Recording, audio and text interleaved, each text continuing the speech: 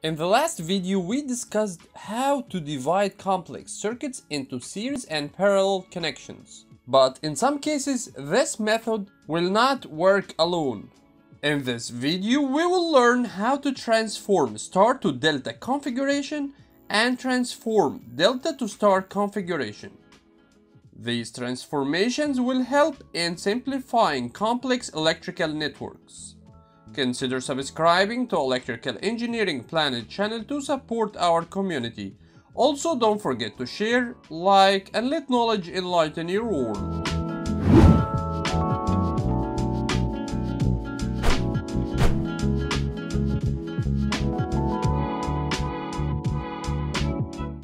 As you can see in this example, those two resistors are not parallel because they don't share the same nodes.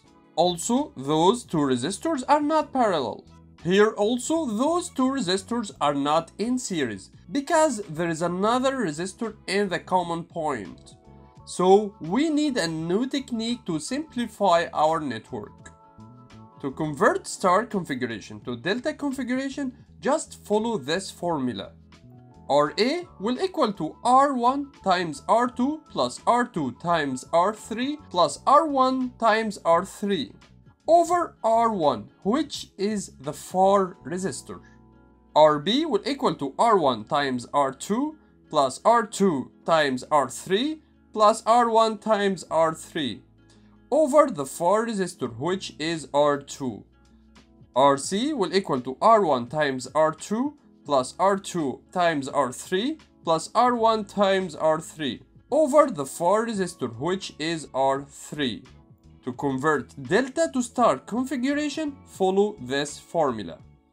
R1 will equal to RB times RC, which are the near resistors, over RA plus RB plus RC. R2 will equal to RA times RC, which are the near resistors, over RA plus RB plus RC. R3 will equal to RA times RB over RA plus RB plus RC. Back to our example.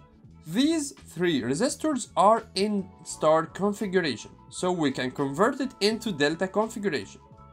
RA equal to 24 times 120 plus 120 times 60 plus 60 times 24 over the far resistor, which is 60 ohm. This will equal to 192 ohm. RB will equal to 24 times 120 plus 120 times 60 plus 60 times 24 over 120, which will equal to 96 ohm.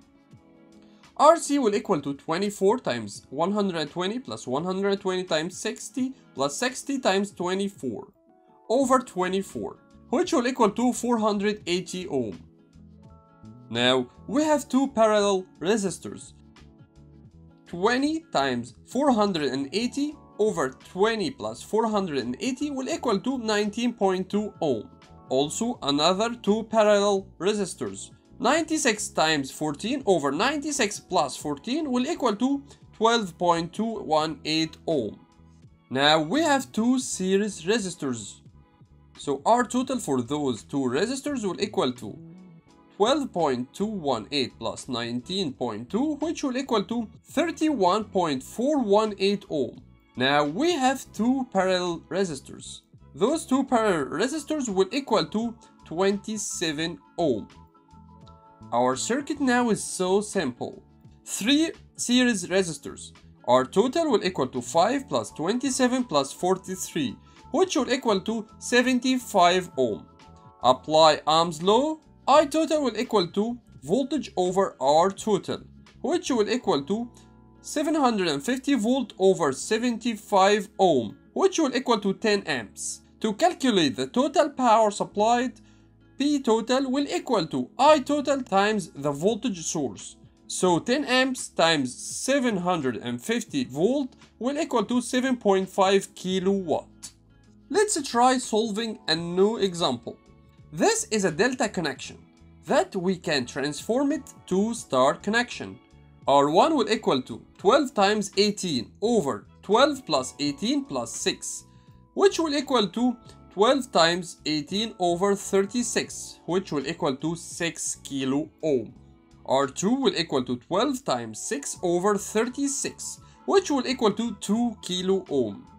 R3 will equal to 6 times 18 over 36, which will equal to 3 kilo ohm. Now, 4 kilo ohm is in series with 2 kilo ohm, and 6 kilo ohm is in series with 6 kilo ohm. So our circuit now, as you can see, is so simple. 6 kilo ohm is in parallel with 12 kilo ohm, which will equal to 4 kilo ohm in series with 3 kilo ohm. So our total resistance is 7 kilo ohm. So according to Ohm's law, I total will equal to 12 volt over 7 kilo ohm, which will equal to 1.714 milliamps. You can join our course on Udemy, the Ultimate DC Electrical Circuits course, to understand DC electrical circuits. Also master solving and analyzing complex DC circuits. Also learn how to simulate circuits and how to create it practically.